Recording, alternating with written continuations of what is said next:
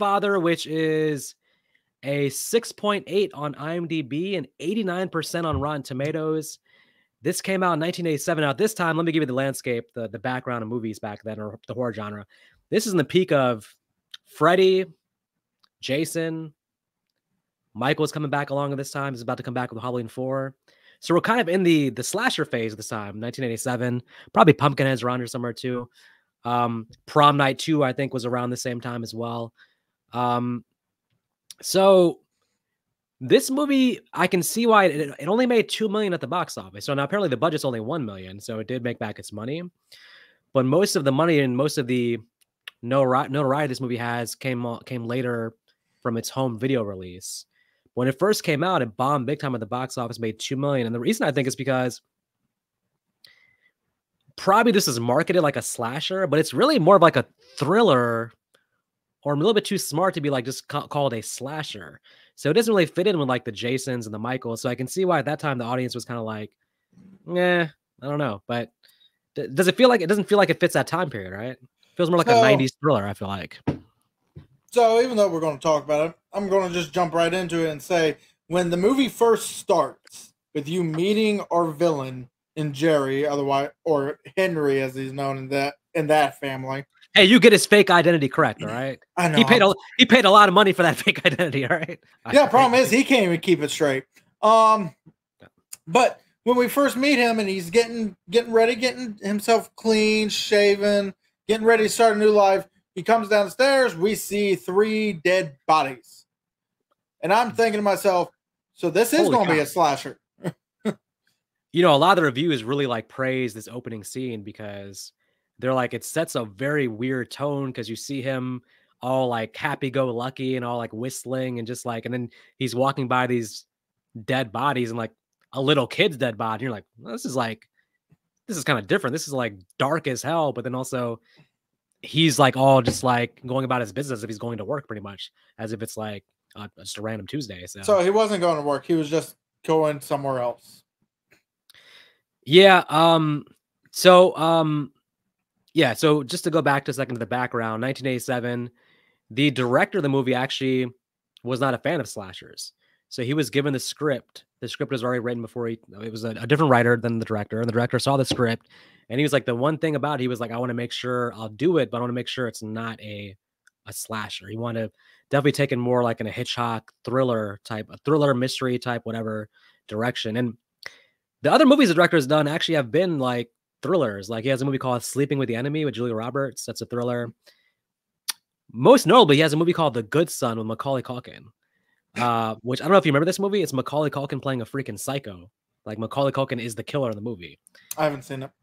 Like this is like in the middle of the Home Alone craze. He's like terrorizing Elijah Wood.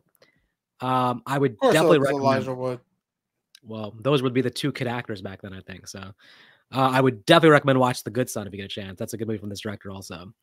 But yeah, so that kind of tells you where it's going because he didn't want to be a typical slasher. That's why this movie is not going to have a high body count. It's going to have a very low body count. He wanted to make it more thriller-ish. Now, that's it. It kind of has more kills already than the first Nightmare on Elm Street. Now, how do you... I guess it depends on if you count these opening scene. If you count this opening scene as kills, I know we see dead bodies, but I don't know. The only reason I personally would is because you eventually do get to you get their names. Eventually, you kind of get to know them as minor characters. Eventually, so because we eventually get to know what the backstory is about them. I wouldn't say you get to know them. That's kind of strong. I would say you feel bad as minor characters, but you also get to see the bodies. It's one story being told, oh, there's bodies. There's another thing getting to actually see the carnage. The cinematographer, the one who was like setting up the shots. So I saw an interview with him, and he was like, the day of filming that, he was very worried because he's like, we got this kid lying on the ground with like blood on their face, and we're thinking like, are we like just traumatizing the hell out of this kid? Like, I hope they get it. So he was like, while they're filming the scene, he walked by like, I guess 2 kids like blood on their heads basically. And he's like, the kids are like asking each other like, hey, do you want to go get lunch after this?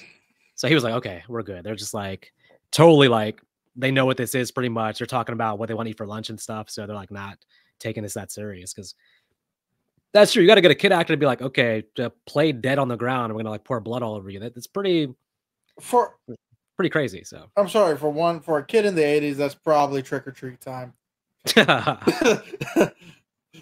guarantee you, they took that fake blood, licked their lips with it. They probably like, you could give them the bucket of fake blood and be like, okay, you're going to be killed.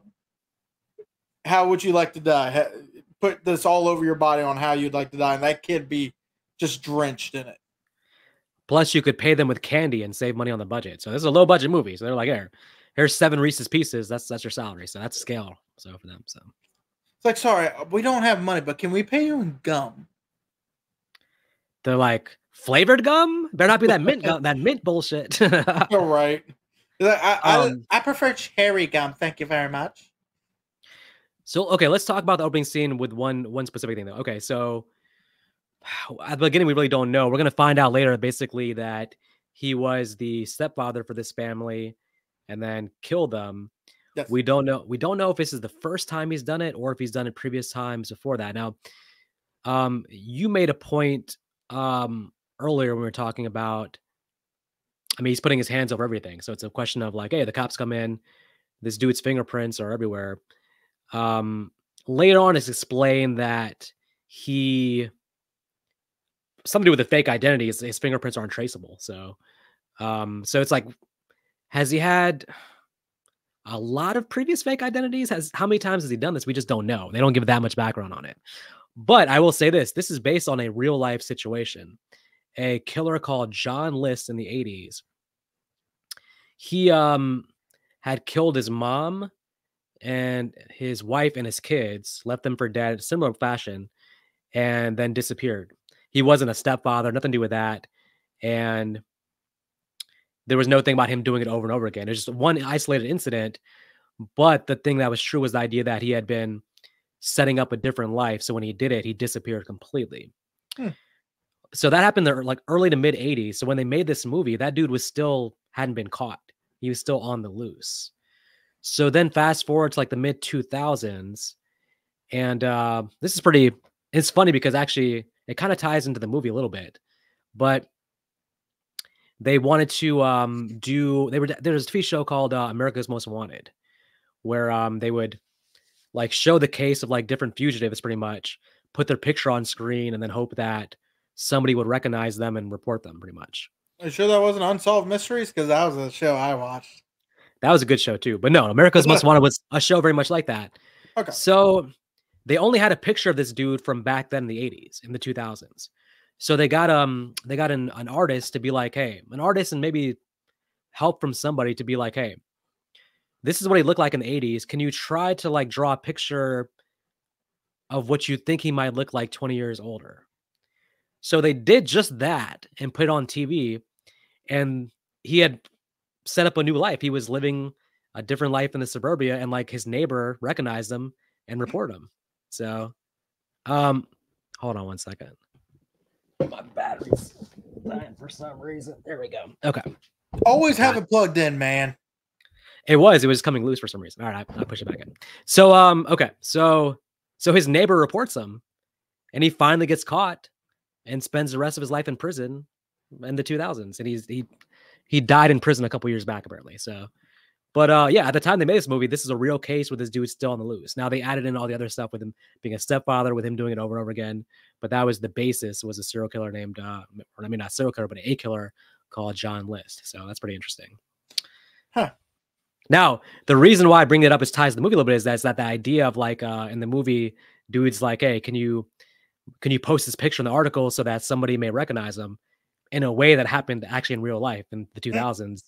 They put it on TV and the neighbor recognized him and reported him. So it's kind of funny. It's kind of the movie predicts it a little bit. So, alrighty.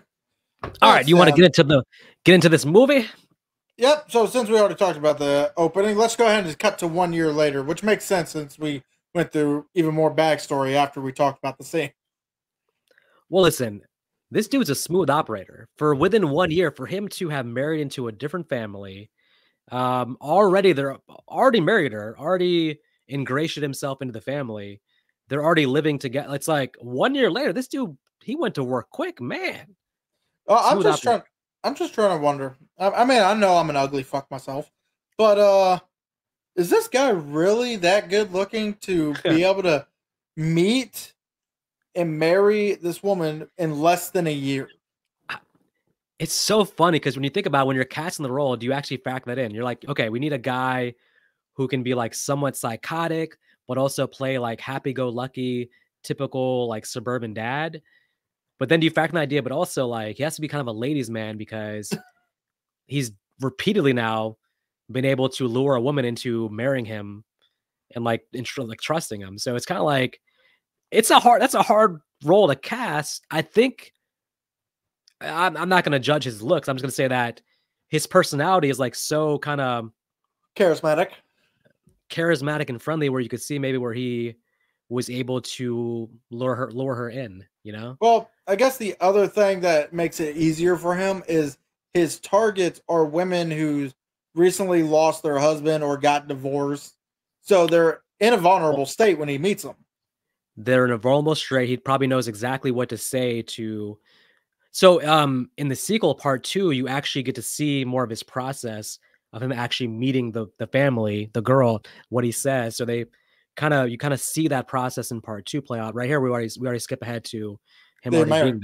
being there. Um, and now we can establish. So this was her house, and he moved in. Yes. That itself is kind of weird because then it's like, Now he took over. yeah, now it's like he's treating like it's his house, but it's like if they already had the house, it's also kind of like you're moving into a house where you're like, well, this is really the wife and the husband's house beforehand. Well, here's the So question. Did he put his name on the lease? knowing what we know about him, I don't think he can afford to do. I think he wants as small of a paper trail as possible, right? So he doesn't want to be throwing out this fake name, putting on paperwork, stuff like that. And okay, so let's go back to the previous house from the beginning. So that one you asked the same question.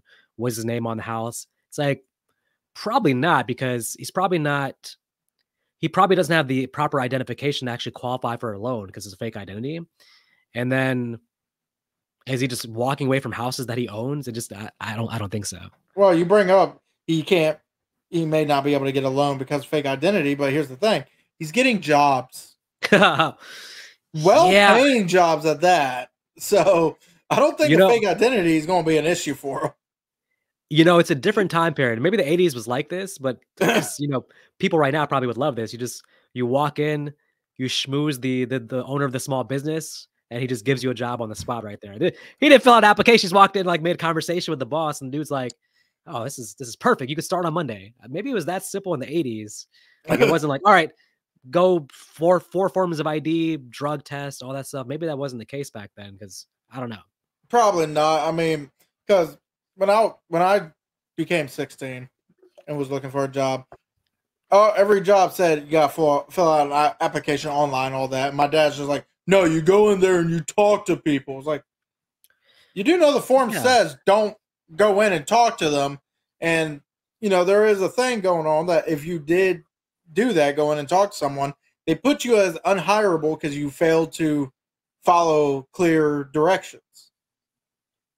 So maybe our parents, their parents, all that, maybe their generation was really just like Go in and talk. you went and talked like the manager, the boss is already in the office. You go just talk to them, make a good impression, and then you get the job. But yeah, right. Yeah, now it'd be like, nope, don't come in here and try to schmooze us. Like do everything online. So um You so schmooze yeah. after you get the job. And if you already smoozed them, maybe then they're not really looking at your idea that hard. Maybe they're not like, well, and the 80s, how much what were the real background checks? Like, I don't know. So maybe he's just getting away with I fell like asleep. the lack of technology. Maybe that couldn't be done today, what he's doing here. So um oh well anyway, Yeah, I wouldn't be able to today. so we meet the family, which is basically Stephanie, our main girl, and then the mom. And we can tell by their battle of the leaves that Stephanie and their mom have a pretty good, strong mother-daughter relationship.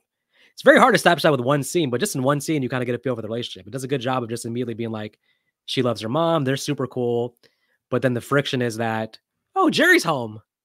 And you can see Stephanie immediately be like, freaking Jerry, man. Well, I mean, it's a little bit more prevalent in the and later in the movie, but you can definitely see where Susan is taking more Jerry's side and everything.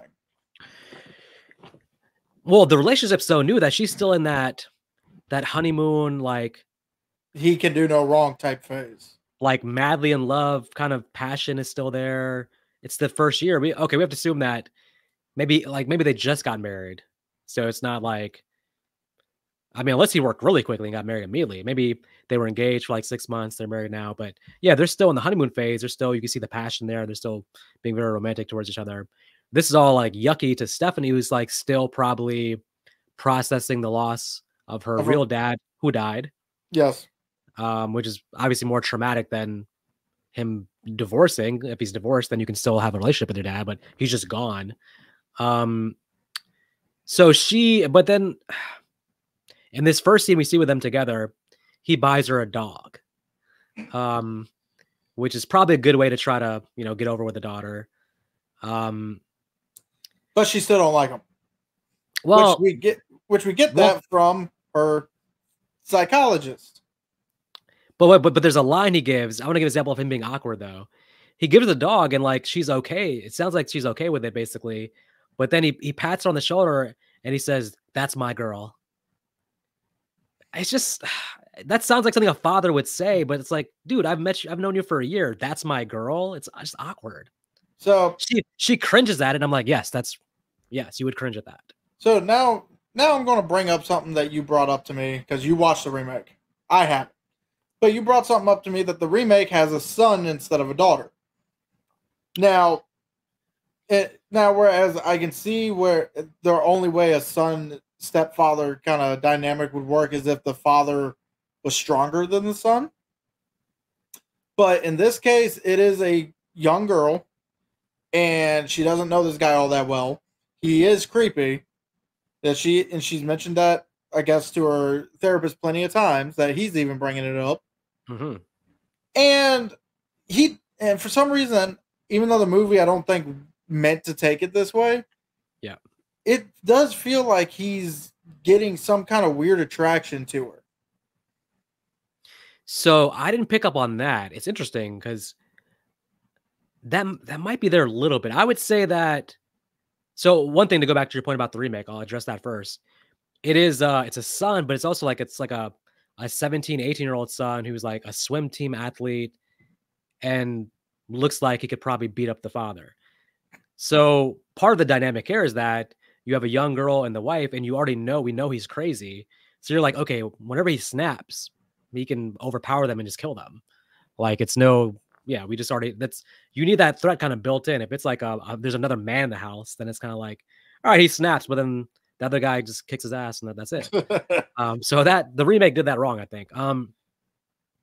In terms of him having any kind of physical attraction, the only reason I think it's not there is because it looks like his whole thing is like he's like obsessed with the American dream, the traditional family unit, the wife, the daughter, the white picket fence, the dinner table, like the traditional family thing. Basically, he's obsessed with trying to get that. So it's like, unless he's aiming to be a West Virginian, wrong turn. Well, he's not related to either of them. I don't know. I just think I think that would actually corrupt his morals to be like, look at her that way. I think it's more just like he wants her to be like the perfect daughter and him be the perfect father or something. So I mean, like I said, I don't think the director's meant for it to come off, but for some reason there are just some scenes where it's like, yeah, that's a little creepy to be saying to a 16-year-old who is not actually your daughter, dude.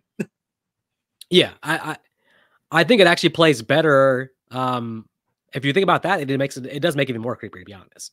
But I don't know. It's like it looks like he's trying to be father of the year, have the family of the year, and then if it doesn't work out, just kill them and start over again until he gets that award. But yeah, who knows? So, But you can definitely tell Jerry is now starting to slip when his slip his mask a little bit when he's talking to this one family he's trying to sell a house to, because he's talking to a little girl. He mentioned Stephanie, and then he jumps to Jill. Now, the funny thing about that is the actress who plays Stephanie, her real name is Jill. So it plays on a different level, but that's the actual actress's name. So, which I'm sure is intentional. so you think it maybe then it was just actually the actor messing up his line a little bit, and the little girl's like, "Who's Jill?" I was like, "Oh shit, that's right, I'm still acting." No. This is definitely planned. They just said for fun, let's make it her actual real name, because, but this is really good acting, because he's like, people are like deep in thought, pretty much. Their eyes don't move; they just look ahead. Yeah, like he does that thing where it's like he's just looking ahead, his eyes aren't moving, and he's talking still, but he's like lost his own thoughts. So is it possible that this Jill was maybe his actual daughter, his first family that he brutally murdered? Or do you think Jill was probably the little girl from the opening? I think it's worth asking, has he ever actually had a real daughter? We don't know. Maybe it's all been step families. Like, I don't know. I feel like him randomly mentioning a random character's name, it tells me he at least had a lot more of an affection for that character or that person than he would have Stephanie. I just assumed Jill was the dead girl on the floor from the beginning, is what I assumed. Possible. Again, it could also be his daughter that he just hasn't fully let go of yet, even though he's probably the one who killed her. So the original script had flashbacks and more background about him. And the director, I believe, thought it works better without knowing his background. Like, let's not give it an explanation. Let's leave it up to people's imagination to be like, oh, how was this dude raised? But originally, the original script had like more flashbacks and more like giving him more of a direct motivation, but they felt like it works better just leaving that as a blank, which I have to admit, like, it's interesting. Like, I don't think I need to see like his childhood flashbacks, something like that. So no, and usually I've said this with Nightmare on Elm Street, and I think I said it with Friday the 13th. When it comes to the very first movie, you only really need one motivation on why we should not trust this character or not like the character. It's if you decide to make sequels, then you give us a little bit more of his backstory each movie. Because if you spoon feed it to us and then you decide to make a sequel, well, what can we learn about the character that's going to keep them fresh? Unless you're the Jeepers Creepers series where you never get any background, no matter how many sequels you do, you basically always just know and then you reboot it, hoping it kills the franchise so no one ever asks for it again. And you pretty much do kill the franchise. I think that series is Dunsky. Yeah, I think in this first movie, we just, that opening scene and just having the idea of this is what he's doing, that's all we need. I don't need to know that Jerry had a traumatic childhood. I don't need to know. Which we do get something about that. Yeah. Again, the movie does well at giving us enough to know we should not trust the character. We should not like the character besides just the opening. But it's in the sequels when we want to learn at least one more thing about him. So because we already know from the opening, we already know what he is. The fun of the movie is just like Stephanie figuring it out. Yeah. Slowly. Like, what clues is he giving her for her to pick up on and figure it out? So throughout the movie, little things happen where she's already at the beginning smart enough to like feel like something's off with him. Like when she's talking to the her counselor the first time, she's kind of like, I just don't like him basically, and he's the reason for whatever. And she said my mom doesn't see it. But again, you can place off as just like she doesn't like him because of the typical, he's not my real dad, blah, blah, we don't need him. But I already pick up on the idea that she thinks he's like creepy and doesn't like him. Right. So she already has like some intuition about that, but she just doesn't know exactly what he is. She doesn't know, like, she can't say he's a killer or nothing like that, but she thinks something's off. Well, before we get to that, we have to at least introduce one more character that pisses me off. His name is Jim. When did Friday 4 come out again? Yeah, I was almost gonna save Jim for a whole separate like discussion, but we could talk about his opening thing here because He comes in, I guess, with the reporter that was reporting on the case from a year ago. Explain this to me because they pull up to a house and it almost feels like this is their first time meeting. I'm like, how do you get this guy in the car then to like drive him somewhere? Like he's like explaining like, who are you? Like I'm the brother. This happened here. I'm just like, how did they get here though? Like how it was almost like it's almost like an awkward thing because I'm like, this makes more sense about like him coming to the place where the newspaper is, Right. and then like asking for him and then meeting and talking to him. Them pulling up to the house is like, I'm like, how do you convince this dude to get in the car and drive somewhere? Like, hey, come with me on this ride. I'm gonna explain something to you. Like, I don't. It's an awkward kind of thing, but I mean, are we sure they haven't met before? Because I feel like they would have had to have met during the actual case was going on. No, because he's like, if that was the case, he introduced himself. He's like, he doesn't know he's the brother until he tells him. Otherwise, he would know he's the brother. So basically, with Jim, the idea is Jim's been in Europe. He's been bumming around in Europe for a long time. So he just found out about this whole thing. Basically, he's come back into town. He actually inherited the house, which is creepy because everybody died there. Well, it's now Michael Myers' house. It's completely boarded up. No one's been in there for years.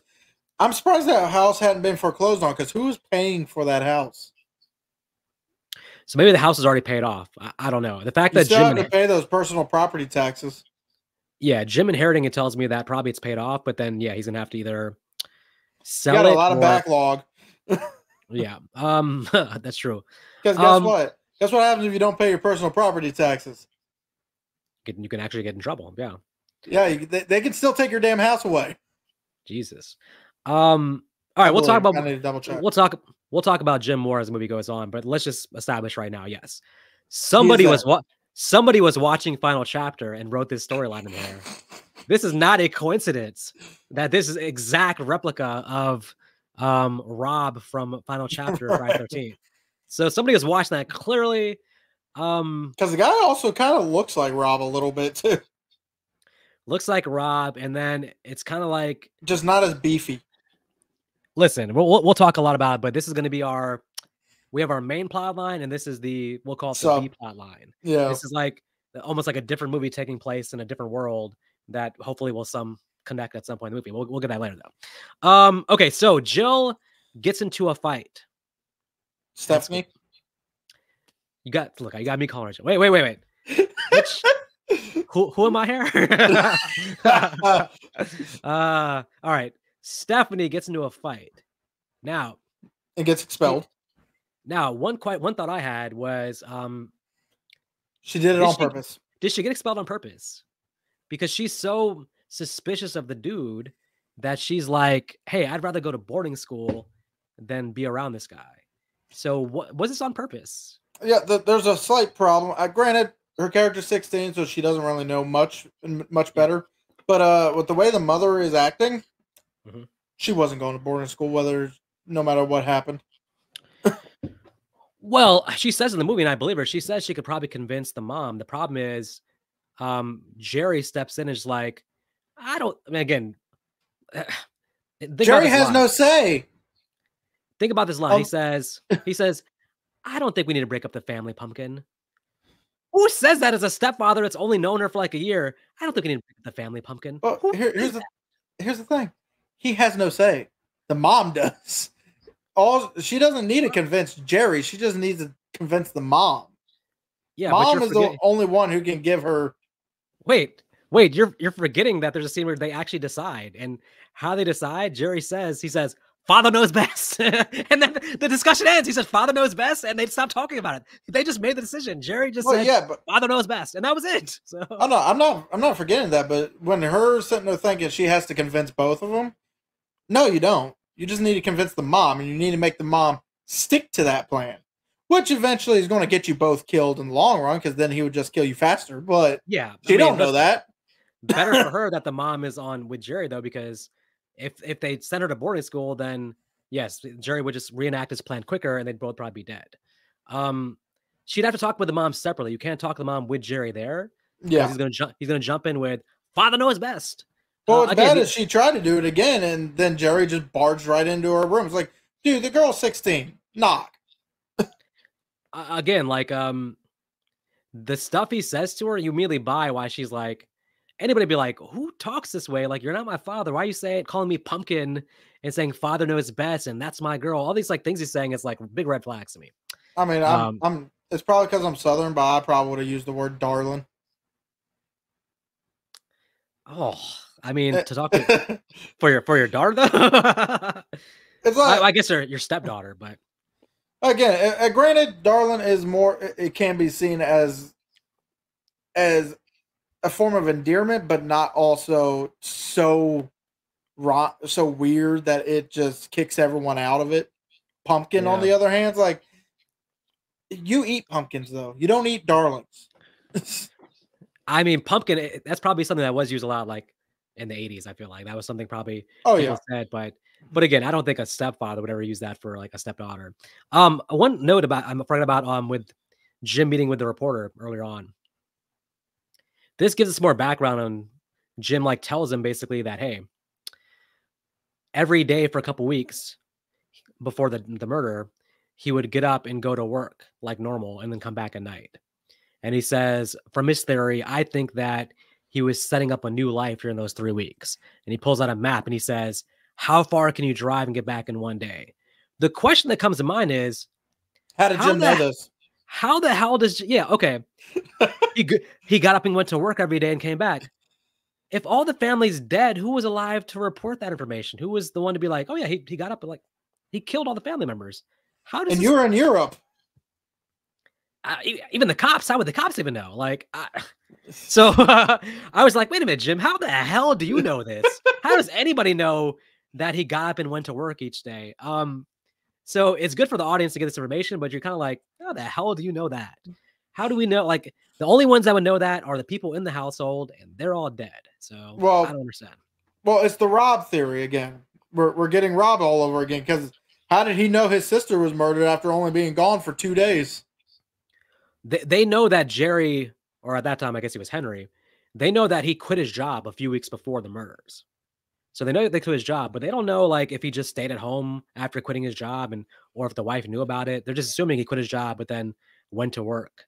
But somehow he knows information. So then the theory actually makes sense. You wonder why the cops didn't pick up on this. Like, yeah, maybe he did set up a new life, and then he's somewhere within this driving distance. And the problem is the cops don't care. So he told the cops, I guess, and they don't care. So what I'm hearing is he wooed Susan for 3 weeks before killing the other family. When he asked her to marry him after that 3rd week and she said yes, that's when he killed that family. I mean, maybe he did meet Susan while he was, because the thing, the two things are he was definitely setting up a new job at the new place. Yes. So there was that. So maybe he met Susan because he was never going to move somewhere and buy his own house. So he had to probably live in a hotel until he found a woman to let him move in. So you imagine him going there, getting a hotel, getting a job, meeting her at the grocery store or something, and then wooing her, I guess. So, yep. Well, okay. Now,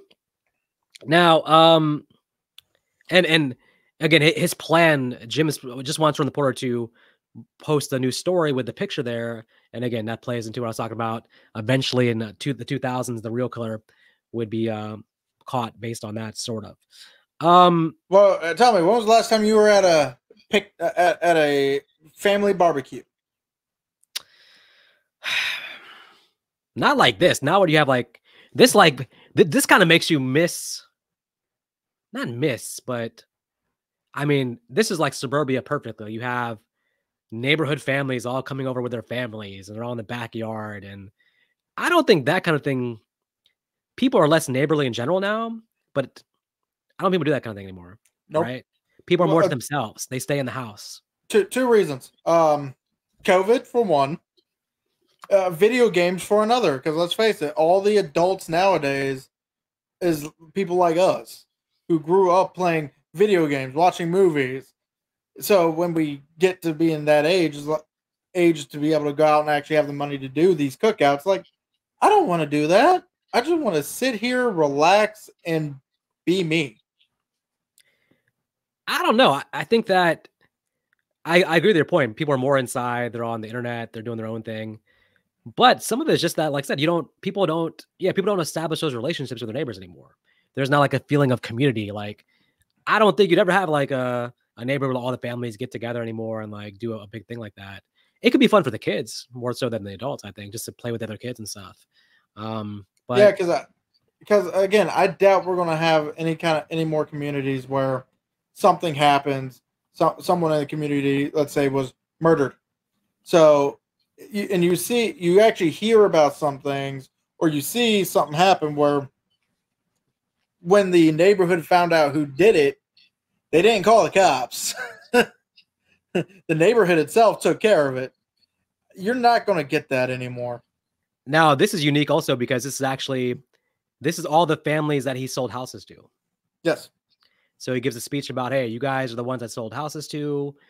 So it's been I think he says it's like been a year, maybe not, but yeah. So he's there to celebrate, but unfortunately, in the middle of this fine gathering of folks, he's privy to a article that Jim had just talked about, which is the reposting of the murders from the other town, which one Jerry Blake, of course, was involved in. And he reacts, but my reaction was, where's the picture? The whole purpose of this was to have the picture, reporter guy. You had one job, was to have the picture. What is the purpose without the picture, reporter guy? He's lucky he even got the article out. Can you imagine when Jim first opened the news? He was like, "Oh, what?"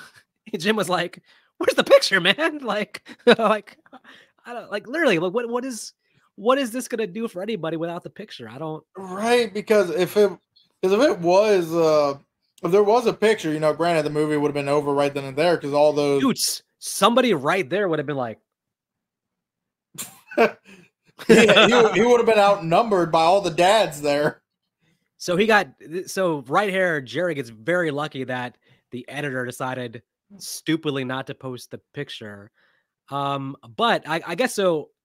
One thing it does though is by posting the article, because Stephanie is going to come back and look at the article, and that does at least set her on a trail. So there was a little bit of a purpose within the movie because now she's like, hey, I'm going to request the picture from the place. Now, this place who didn't want to publish the picture was going to be perfectly fine just sending the oh, you want the picture? Let's send it to you. Like, what? We don't want it in our records no more.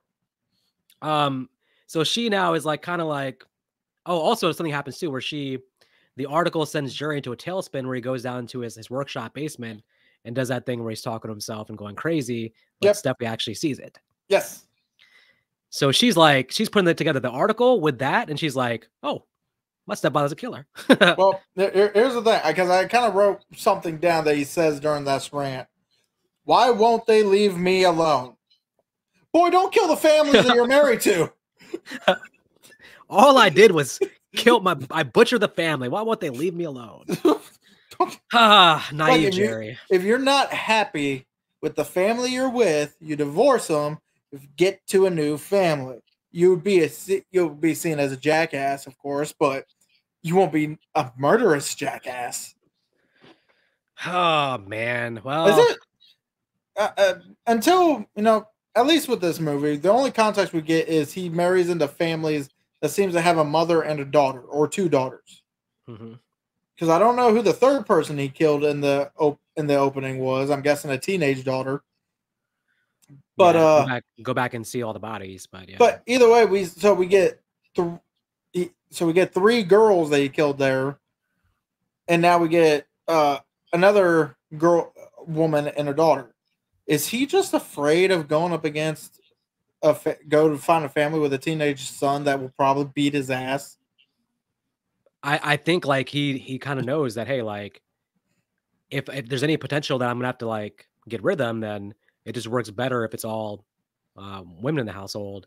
If there's any like son who can like push back. Now, interesting enough, in the sequel, there is a son, but he's too young. He's too young to really, yeah. So it was going to be young son or daughters. It was not going to be someone who could fight him, which is what they did randomly in the remake. Which again is like why would you do that? But um, so anyway, they send her the picture, but Jerry's here to intercept the mail. Now that was the one flaw in her plan, was like, you got to really be checking the mail every day and get to the mail before Jerry does. Now, oddly enough, though, when she gets home, so that there's a couple things about the scene. It's played very well because he gets it, and then his facial expression when he sees the picture is like, he's like, like he looks like just like, oh shh. He's like, damn it, now I gotta kill these two. So she pulls up right behind him, and he acts quickly and like just covers for it and gives her the magazine. But the thing is, he actually says, she's like, you're home early, and he's like, yeah. So he happened to come home early that day. Otherwise, she was about to get the mail, and again, this whole thing would have been set off. But she should have known also, like, if they're gonna send it to me, I have to make sure that he doesn't see it first, because now he knows that she knows, and now he's like, Well, you know what's bad about this is she had no reason not to have gotten it. You know why? She had no school to go to. Where did she go? She could have went. No. Well. No. This was smart though. The scene before this was her seeing. She was still seeing the counselor. So the scene right before this is her meeting with the counselor, and the counselor tells her, "Hey, I'll call your father or stepfather. I'll call him and try to convince him about the boarding school thing." So they actually played that she's coming back home from that. If she didn't have that meeting with him, she would have been at home and maybe got to the mail before him. But he does a very brilliant thing, which is he has it come back to her with a new picture inside. Yeah, that was really smart on his part, honestly. I'll say this: if I'm expecting something that could potentially be incriminating to a guy I don't trust, I'm not going anywhere. I'm staying home, waiting to get that mail.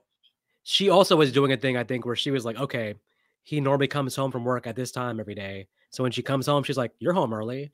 So she's surprised that he's there. So she was probably calculating also what time he gets home. But he has a type of job where it probably is unpredictable.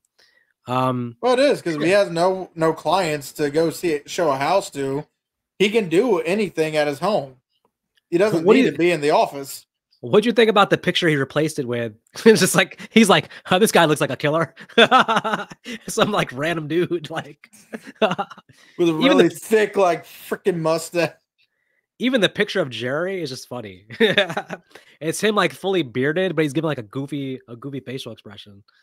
But this is smart because this makes her be like, oh, well, I was wrong. It's not him. Now, the therapist. Yeah. When Jerry doesn't take the phone call, so the therapist says, okay, I'm going to arrange me to see a house and he'll show me the house. As I was watching it, I kept thinking to myself, I was like, okay, he genuinely does care about Stephanie. He's going the extra mile here. But I was like, I made a note of like doing too much. Like, yeah. And then he doesn't really pull it off when this scene's funny because he's like, so Jerry's playing someone fake. He's playing someone fake. So they're both not being the real identity.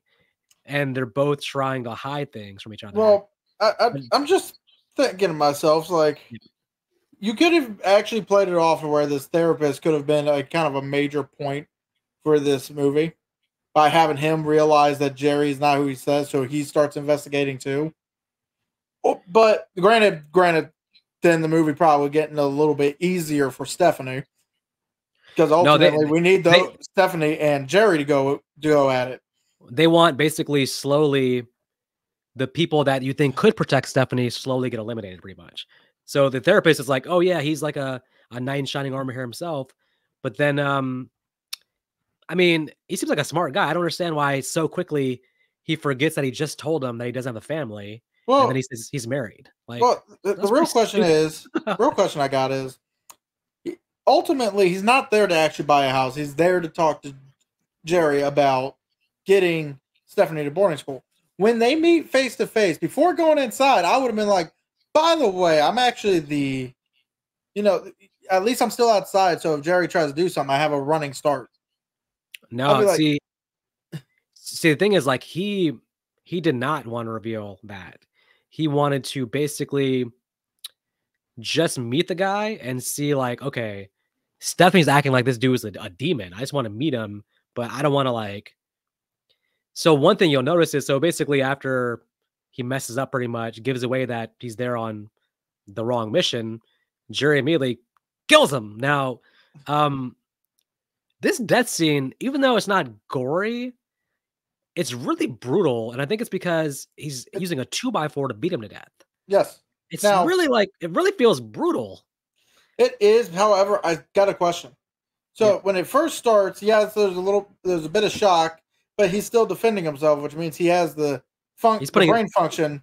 He's putting his arm up. So the first like 5 hits he takes to the arm, which is Yeah. pretty realistic, but I think you're getting the idea of like when do you fight back though? Yeah. Yeah, so I'm thinking, okay, but at the same time, the therapist, sure, he's a therapist. He may become a therapist because he can't fight.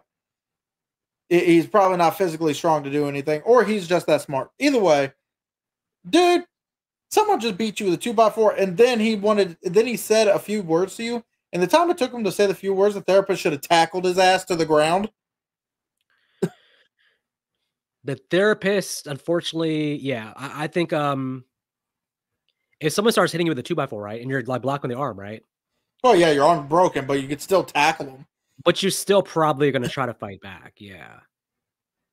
That's what made it so brutal. I was like, if he's gonna kill him with a 2x4, he's gonna have to hit him a bunch of times to And he kill does. him.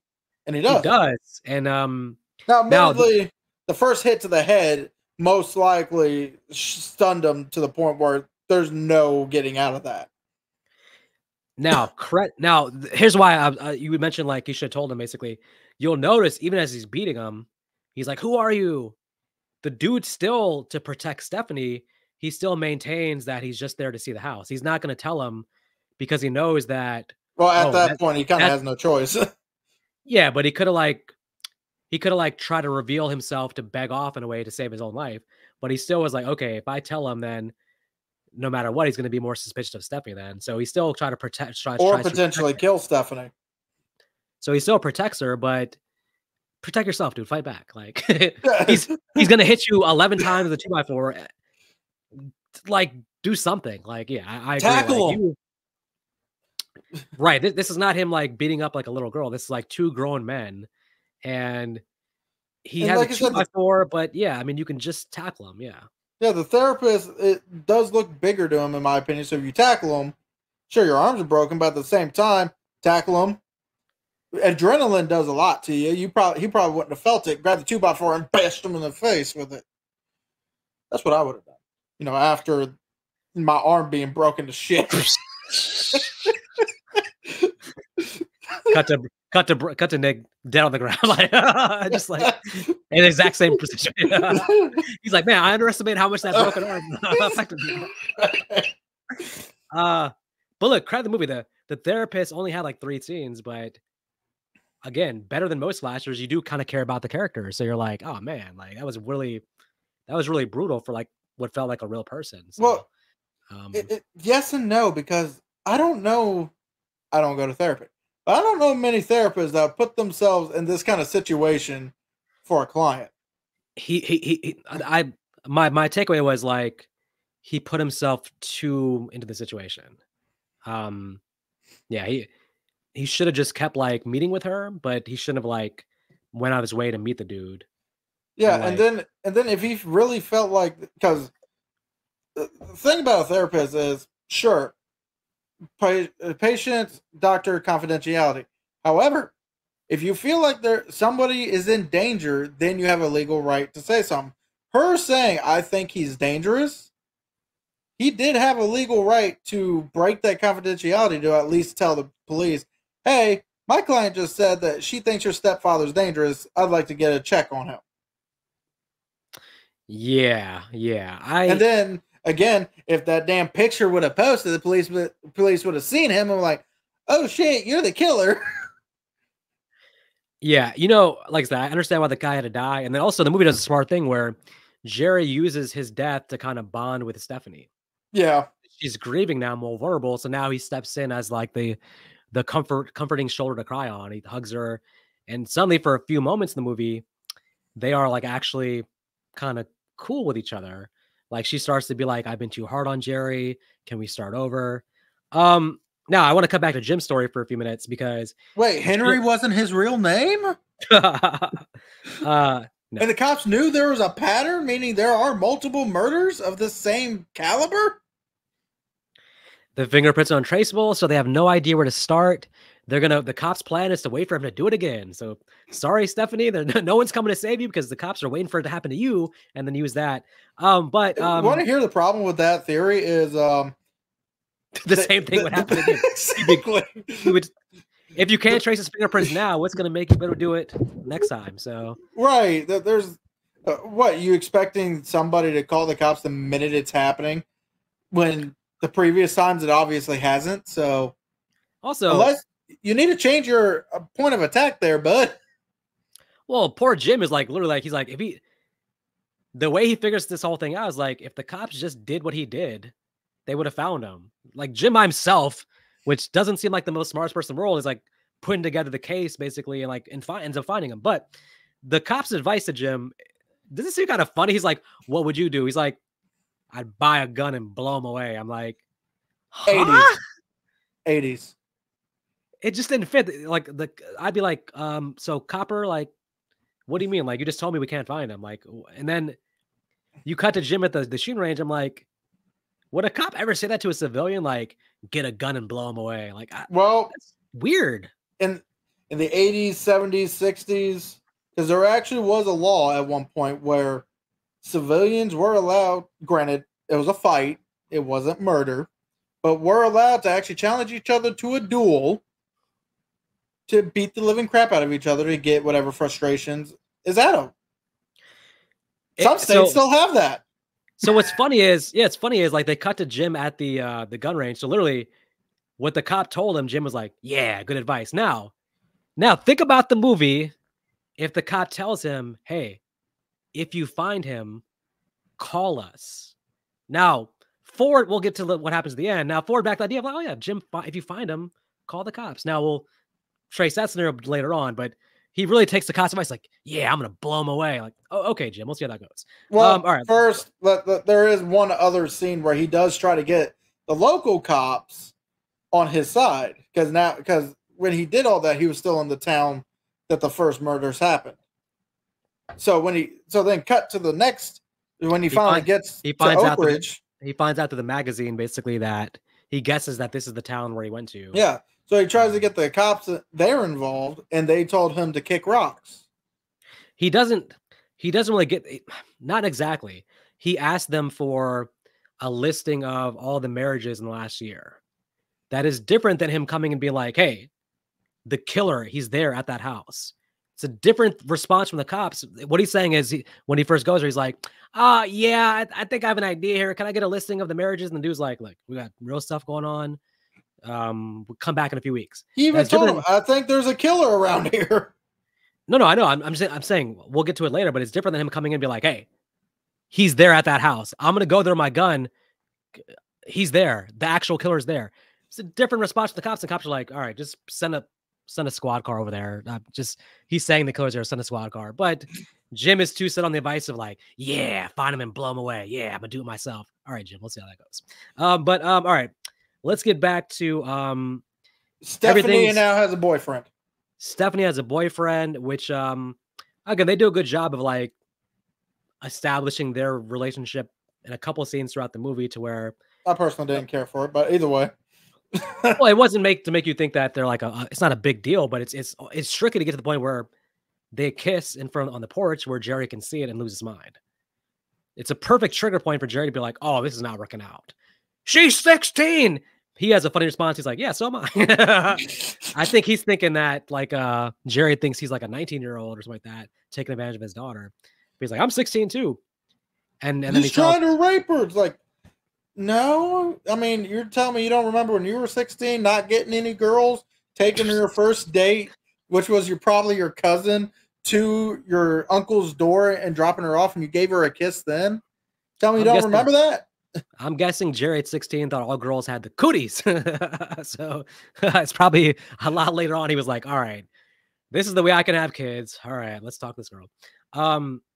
he tells the wife, he's like, she's too young for that. She's like, to kiss a boy on the porch? Like, I don't know. Well, the annoying part is of course Stephanie and Jerry, and really this would be a normal kind of interaction from a father embarrassing his daughter and scaring her boyfriend. Is they're going back and forth, back and forth. Stephanie finally tells Susan, like, look, he is not my dad.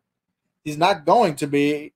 And then Susan slaps the shit out of Stephanie. I'm like, and now you just made it where your daughter is going to tell you to go fudge yourself. Well, she runs away, and this is the beginning of the end, because now Jerry's crossed over into full blown, all right, plan B, start a new life again in a different town, quit my job, start to go to the new town. So we see a little bit of the process here where he's like going on that boat again, getting a new job, meets a new woman. He's setting up that life again. So yeah, but I got a question. So he wants this perfect family, right? What was going to happen the minute Stephanie turned 18? Was he going to? What was? It was like, oh, we made it 18. Cool. You got to die now because now I don't have a family anymore. I think the long-term plan, I'm guessing, the long-term plan would have made sense with him been to convince her to have another baby with him. Because you're right, she's going to turn 18 and probably go off to college. He's going to be like, it's not a family without kids in the house. That's like his whole mindset. So he would have had to convince her to have a baby. That's probably the long-term plan, I'm guessing. But you're right. Who knows? I mean, no matter what, Steffi's got to be thinking like, hey, I just got to deal with this guy for 2 more years. He can't stop me from going to college unless he's like, you got to go to the college down the street and stay at home. So, yeah, well, maybe. There is one thing I did forget to mention because, you brought up we don't get much about Jerry's past. However, while talking to the therapist, while showing the house, the therapist does say something to Jerry about him having a strict childhood, and Jerry said, you could say that. Which is probably why his brain is the way it is. Yeah, but do you here's my problem. Do you believe anything Jerry says though? I have a problem. Like I always think he's just like kind of potentially lying with everything he says. Well, I feel like some kind of past like his childhood, I don't think he'd need to lie about that. He would have to stretch the truth a little so no one could eventually find it, but a vague statement like you had a strict childhood, be honest, but when he was a child, it was probably in the 60s. Yeah. So either he had a strict childhood or his parents were too high to give a shit about him, in which case he had a tough childhood. Yeah, I'm happy with like them giving us little nuggets like that, but I'm glad they didn't go full blown Rob Zombie's Halloween where we're cutting back to him with his parents at the beginning as a flashback. Stephanie is going to go back to the therapist's office, find out that Jerry had met with the doctor. Yes. She's going to go to the house. Now the actress, Jill, who played Stephanie, said that this is pretty interesting. There's a TV version of the movie apparently that has like a lot of added scenes in the TV version. Nobody can find it though. And then the deleted scenes were not put on any of the Blu-ray or DVD releases. But the actress, she was like, there's this whole like extra 10 minutes here of like her like doing more investigating. She's like, when she shows up at the house at the end, you notice like her clothes are messed up. She's like, because things happened to where her clothes got messed up and stuff. But she said they cut it out for some reason. So we don't see a lot of her investigation there. She even said that there's like a point in the movie where her and Jim are at the same place. They don't interact, but they just like, they cross each other pretty much. And as just like a tease of like, they're at the same place, but they don't know each other yet. But they're never going to know each other. Well, they cut all that out. So, all right. So let's talk about, Jerry finally snapping. Jerry comes home one day. The wife has found out that he quit his job. Quit his job. Doesn't work there. He tries to cover it up. He's like, that new receptionist. He's going to, for some reason, she said she accepts that, but then he's still calling the place to yell at somebody, which makes no sense. And then she bought the lie already. Why are you calling? And then all of a sudden it's, God damn it, this is Hopkins. It's like, Hopkins? Wait, Now, who am I here? researching online, I found out that this is like the iconic line or scene of the movie. Him just being like, "Who am I here?" That's what everybody remembers about this movie is that look he gives and that, and then him just turning around and just like Pistol he's whipping gone her with a damn phone. so violent. My he hits her so hard with the phone. I know they don't show it, but he like I'm like, my God. And then Well, he like did have to knock her out so that way we can get this cat and mouse with him and Stephanie, which you said you wanted to wait, he doesn't just knock her out. throws her down the stairs. She basically should have a broken neck and probably be dead based on what happens to her, but we'll say she's just knocked out unconscious. We need a All happy right. ending somewhere. This Stephanie thing. Do we want to talk about this awkward nude scene? Yeah, director, just because your actress is 21, don't unless it fits the story, you don't need her to be naked. Just saying. Yeah, so I will I'll read You a said you had quote. some background, so Well, the most cliche thing you think about the idea is that the 80s always had nude scenes, so it's just like a token nude scene that they felt like 80s horror movies had to have. But the actress, I'll give you her sort of perspective on it because she does comment on it. Hold on, let me grab the quote from oh, her. so that's even worse than it's the actual actress. It wasn't like a body double because they didn't have the money for a body double. Well, yeah, I mean, she was she was of the age where she could do it, but obviously the character is 16, which makes it kind of Yeah, weird. So, which make that's um, why it's like if you wanted to okay. do that, make the character 18. So it says Jill Sholin said she wasn't comfortable doing the nude shower scene. I really wasn't, and that was the only movie in which I am naked. I remember talking to the director about it, and he explained why it was important, and I realized it wasn't about the sex. I mean, it may have been for the people who like that kind of thing, but it makes it much more frightening that she's there with nothing on, innocent as can be, taking a shower, and has no idea that this man has basically killed her mother or beaten her, and he's sitting there with a knife he's about to go after. That's kind of how the director explained it. Like basically, it's going to make you look more vulnerable if you happen to be taking a shower. But you could have showed her taking a shower and not actually had the nudity though. So That I don't there's know. that. You want to know another thing they could have done? Yeah. Just not have her take a shower. She's already a vulnerable person, considering the fact she is a young character versus a deranged adult male with a knife.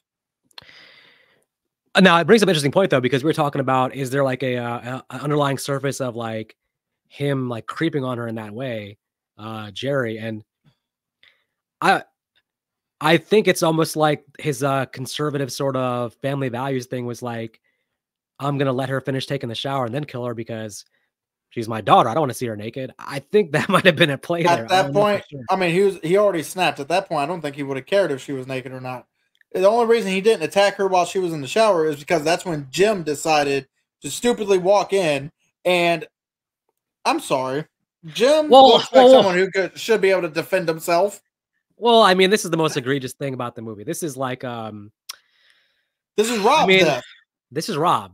This is worse than Rob. Really. It's worse than Rob because Rob can't fight Jason hand to hand. I don't even think Rob's story was built up as much as this one has. This is the entire B plot line. So much so that they keep cutting to him driving to the house, and they have like music going, like chase music, as if like, oh my god, he has to get to the house before Stephanie's in trouble. So he gets there, and then it's okay. What actually happens here? He rings the doorbell. Jerry comes down. Jerry doesn't open the door. He's hiding behind the No, door. So okay, Jim so walks. Jim walks Jim's in. like he's walking in. Now, if you're gonna walk in, your gun's in your pocket, I guess, right? Yeah, he never. So that's the first issue. You're walking into a known dangerous place. Pull your gun out. But walk in with when cops enter a mysterious suspicious scene, they walk in with the gun. Yes.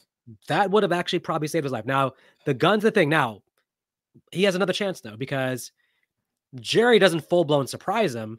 Jerry closes the door, allows him to turn around, and then says, "Hey, Jim, I recognize you." And Jim's response is, "There's blood on your face." Jim, what No. the hell are you Again, doing, man? What are you doing? I don't understand. I'm guessing Jim hasn't been in a lot of fights. Because It's like, usually at the end of a fight, there's at least one person that has blood somewhere. Jim, But wait. But this makes more sense if Jim's walking in like just like completely blind. Jim, you already know he's the killer. like if it was Paul. Yeah, no, it's like, Jim, you know he's the killer. So you'd be like, blood. It's like, you already know you're there because you know he's the killer. So then they both pause for like 5 seconds, it feels like. And Jim's like, oh, wait a minute. I better reach for my gun now. First of all, forget about reaching for a gun. If he's going to lunge at you with a knife, first, just defend that part first. Why reach for the gun? Defend him attacking with a knife. You're a bigger, stronger dude. Allegedly. You have all the advantage. You're a bigger, stronger dude coming in there with a gun. You have all the advantages in the actual fight here. Yeah. All the advantages.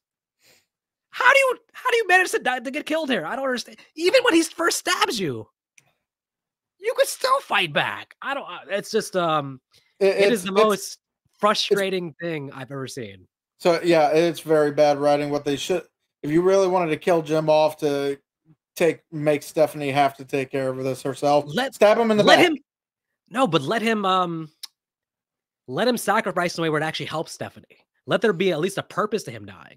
Right. You just made him come in like the biggest klutz in the world. And like, again, if you said they're both standing there, bigger, stronger dude has a gun in his pocket, whatever, dude has a knife, and the dude's going to lunge at him, you would still be like, okay, he has a knife. He's bigger and stronger. There's going to be a struggle here, 50-50 chance, whatever. He just like, there's no struggle at all. Like, I think even damn near Rob put up a better fight against Jason, even that, but wasn't much of a fight either. But man, it still took at least like 10 hits on Rob and only one stab on Jim. And they do a weird thing with the music too, where like every time he stabs him, the music goes like high pitched, like elevated and stuff. And it's just weird. It was a weird scene. I just wish that he would have stabbed him, left him alive, and then maybe he dies then, but let him like distract him at the end to help Stephanie or some purpose. Or maybe he's the one who shoots instead of the mom randomly showing up. Have him the one to actually pull the trigger on Jerry, and then the girl stabs him. I mean, to have dude there to avenge his sister's death and like just go out like so. Oh man, I'm like, it is. Rob, just maybe I understand the Rob thing because you at least had Trish and you had Tom. You're like, okay, they're the main people basically. I almost bought the idea that Jim was like the co-lead here, but he gets discarded like he's like a nothing basically. So, like I said, I know the purpose is at the end. It has to be just him versus Stephanie. I get that. But man, don't build it up so much for that. It was just anticlimactic. And then you even give to insult him more. You have Jerry give the funny one-liner. He's like, next time call before you come, Jim. Yeah. he hits him with "I killed you." Now I'll give you a one-liner thing. Like Jesus, man. If I was the actor, I'd have been like, yo, I was like, could this be a Dewey situation? Like he stabbed me, but then like I'm at the end, you see me getting pulled out on the stretcher and I give the thumbs up. Like, can it be a Dewey situation? Something. Well, I don't know. There is a Dewey situation. Oh well, yeah. So either way, we get our cat. Let's we get our cat and mouse. Yeah. Yeah, we get our cat and mouse where Stephanie gets into the attic. Wait. Before we get that though, the this end sequence wasn't really scripted out. They had to kind of come up with this like thing basically. The script might have been more like, hey, they get into a fight basically, and eventually this happens. But they were like, okay, Stephanie's in the bathroom, and then they're like, okay, Jerry's knocking on the door, and apparently the director actually said, he's like, wait a minute, like if he actually gets in the room, he's gonna kill her. We don't want that. So somebody else on set was like, makes perfect sense. I think it's been done before since then probably, but it was like, okay, put a mirror on the door so that he can break the glass, and then she being relatively smart, it's gonna pick up a shard and like stab him when he comes. Stab him with it, yeah. Which is what happens after he does his Jason Voorhees barrel through the door. Hilarious. He's like, ah, it's a great visual. Did the attic thing? Did you see like? I was like, oh crap! When he puts his head up and she like sends a thing towards his head, that thing came fast, like it was about to take his head off. Well, she did chuck it out the way. I don't know if like they planned it, but it looked like that was like very dangerous. Like he ducks out, but it looks like that would have literally took his head off. Probably. That was her intention. Yeah. No, it was just filmed in a way where it's like I was like, that looked dangerous for the actor. Even like you gotta duck out the way before that thing killed him. So, Yeah, well, um, he does do something stupid and not mind his steps. you better believe in a horror movie, you're walking on some kind of ground that's shaky that the killer is gonna fall through. And that's I've seen that in so many movies. Now the problem is when he falls through, the person always assumes like, oh well, He's everything's dead. okay now. He's Well, gone. I don't think Um, she really felt like that. She ran to the steps, saw Jim's dead body, kind of froze because of that, and then he jumped her. well, actually, she saw her body. She saw Jim's body earlier. Actually, when he first attacks her, she sees him then too. Mm. So the mom is there to actually to help shoot Jerry in the ass. But Shoulder first, then the side where like his lungs would be, so so it's hard to breathe, and then Stephanie gives the final stab to the chest, which legally should have killed him. it did kill him, and he does as his parting words. He does say, "I love you," then falls back down the stairs, which is kind of a weird thing for him to say at that point. But it had to end that way. It had to. She had to be the one to kill him, Well, I'm and, fine with that, but and he's he not is dead. dead. He is dead. She stabbed him Stepfather in the 2. heart. She stabbed him in the Stepfather heart. It 2. feels like. Oh my god. So part two, which does not bring back the same director, does not bring back the same writer. The only thing you have is Terry O'Quinn coming back as a stepfather, but clearly because this ending of her cutting down the birdhouse and her being happy with the mom, if they know Jerry's still out there, I assume they're moving out of that house and moving somewhere away. So they definitely are assuming he's dead, in my opinion. I know he has to come back in part two, but the movie works better if he's dead here. I'm just saying. To be fair, the movie is called The Stepfather. We did not Mhm. need the same character for Stepfather 2. It just needed to be a stepfather. Yeah, but one of the good things about the movie is the iconic performance of the actor they got to play him. You can't just that's a hard casting role. You can't just get it's like the Wishmaster thing. You can't just plug in a new Andrew DeVoff. You got to You find know this what? stuff. I got one better for you. Because you bring that up, but I'm going to have to argue that Sleepaway Camp did it better. You know, you got your iconic role by, what's her name, Felissa Rose. And then 2 and 3 is a different actress who, admittedly, in my opinion, is a better slasher than Felissa Rose was. Yeah, but the difference there is that so the girl in the first one I think is more of a almost like a child slash teen, and Yeah. then the one, two, and three is definitely played more like an adult. I would say. Yes. So But it's that's still fine. supposed to be the same character. Yeah, but just a different age range, so it's a little bit different. I would say that with this one, uh, look, what you're saying basically, I mean, they in a way, I mean, they didn't do a different character, but because the third one apparently is the same character, but apparently it was just terrible, didn't work. Now, Terry O'Quinn, who went on to have a good career, he's mostly known for the TV show Lost, apparently. He it's kind of weird. He doesn't really like the special features on the Blu-ray, right? They have a documentary where they do all the interviews and stuff, and they interview the cast and stuff. And apparently, he like did not want to participate in any of the special features. He never really talks about the movie. I found one quote which I'll read from him about the movie. He says, "It was the first time I had that much work to do in a film. I got a taste of thinking I was important on the set. The guy was obviously psychotic. I just thought there were opportunities to be insane and try to act as normal as possible while being insane, and that was fun. But it didn't really launch me in any way. It made people call me up to play only psychotics, and I didn't want to just become that. So I stayed hungry for a good long while." My thing is like, if he felt any negative way towards it, like, why did he come back for the sequel 2 years later? Well, But that's his when thoughts did on he? it. You said that was his thoughts on it. When did he say those thoughts? It could have been after doing part 2. It is, yeah. The thoughts are more modern, but So it's possible he didn't have those same thoughts after part 1, yeah. and then he did part 2, and that's when they try to typecast him, and he's like, I don't want to keep playing the same character. That's not fun anymore. Yeah, I get it. It just strikes me as like I feel like I wonder now with like there's a 4K release coming out now, or 4K release that's out now with new commentary tracks, which has like the actors, directors, and stuff like that.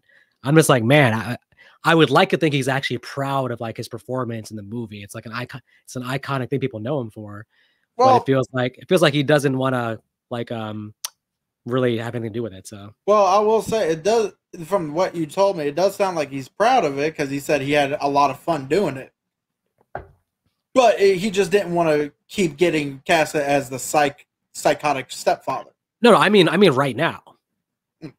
Like I mean, I guess it was reported online. I guess I don't know if it's true, but they contacted him to be like, hey, can we interview for the special features? And he was like, no. So that makes me feel like he's not really. I don't know. I mean, there's no way to know, but just in modern times, we haven't seen him really. well, I hope he's like proud of it. Is all I'm saying. I hope he like wants to celebrate. Yes, I love the Stepfather. I'm in it. I'm great in it. Like I hope he feels that way. Not like, yeah, it was a thing that held back my career back then because it made me a psycho, and I never want to address that. This is part of my legacy and all that stuff. I mean, some people do like if they have a horror movie past. Some people do like try to sometimes separate themselves. So Jennifer Aniston. Anyway. Yeah, I hope he doesn't see this like this is his Leprechaun. It's a much better movie. Well, you do remember now. I think it's because horror movies are becoming a lot more, not really mainstream, but a lot more respected now. Yeah, because there's a lot more people who love horror now. But it seems like a lot of the actors or actresses that did not care when they originally did the movie, like Jennifer Aniston, they then, now that it's more respected, they come out and say, "Oh yeah, I like doing the movie." It's like, make up your mind, lady. Because everybody has to start somewhere. So I mean, I think the only actor from back in the '80s who really liked doing it that wasn't playing the killer, sort of, was Matthew McConaughey, because he said he had the most fun he's ever had filming a movie was Texas Chainsaw Massacre 4. I've heard Kevin Bacon talk pretty well about Friday the 13th also, especially lately. There's some interviews where he's proud of it. So well, to be fair, I'm not surprised Kevin Bacon has no problem with that. He's been in a decent amount of not really horror but thrillers, which you can argue is a subsect of horror. So yeah, he does like it. I mean, you got Stir of Echoes even, which is a really good one. You got Tremors, which is a horror comedy. Again, to an extent. Yeah, he does have you're right, a couple Hollow Man. Don't forget Hollow Man too. Oh yeah. Hollow Man. Well, there was a show my brother said he was really good in. I think it was The Following. Yeah, I think isn't that one where they actually took the original script of Scream 2 to make that show? Scream 3, yeah. Or Scream 3, yeah. Basically, the killer's in jail and there's a cult outside that he's controlling that are doing like the killings for him. Yeah. Yeah, but still, you got that, which sounds like a horror thriller. Yeah. Well, either way, I'm just saying, like, I would like to see more. I don't know, like I said, it'd be nice if like you went to like a horror con and like you're like, oh, Terry O'Quinn's here, we can get the Stepfather autographed. I just feel like it's like in a way sort of an iconic role. I wonder what character he played in Lost. Do you think it was the Psycho? That would be ironic. But, I don't know. I've heard good things about Lost, but I've never watched it. Neither have I. But yeah, so I would say the props to the director of the movie. Like I said, the director definitely knows how to do thrillers for sure. Props to the writer. Terry O'Quinn makes the movie, in my opinion. He's a great performance, but Jill Schoelen, I would say, also is like really fantastic as, if you want to call her like the final girl here. The movie only works because you care about her and you buy her. They have like a big cat and mouse thing going on throughout the movie. Now she actually is in a couple things. She's in a movie called Popcorn, which is apparently like a cult sort of horror classic from the 80s, which I need to actually learn more about. But then I noticed she's in the sequel to When a Stranger Calls Back. I haven't seen that one yet, so you should watch that because it's her, and then it does have the returning characters from the first one. So yeah, I would, and it might be on Tubi. It's actually a pretty good watch, and she does a good job in that. A fun fact about her too. So she, before she did this movie, she apparently was very close to getting the role in Labyrinth. So she screen tested for it. and then Jennifer Connelly ended up getting it instead. But she was very close to getting that, and then she didn't get that, and then got this. But I'm I'm thinking about. I think she could have pulled off Labyrinth. Like thinking about how she is here, I think that could have worked in that same kind of role. So that she that probably would have sent her career on a bigger direction, honestly. So probably, but who would they have gotten to play Stephanie in The Stepfather? Jennifer Connelly. They just changed. They just changed roles. Then pretty much. Well, they can't do that because Jennifer Connelly, I think, was too young to do that kind of do a nude scene. Oh, at that point, they probably have to. Yeah, they probably have to edit that. So. Anyways. Oh, I would recommend watching part 2 of the series. The remake is somewhat rewatchable. The remake takes pieces of part 1 and 2, but they do a weird thing where it's a teenage stepson instead of a stepdaughter, so it's not really, the threat's not there. Have not watched Stepfather Part 3. Have heard nothing but bad things, but kind of like Prom Night 3, maybe we'll try it or not. No.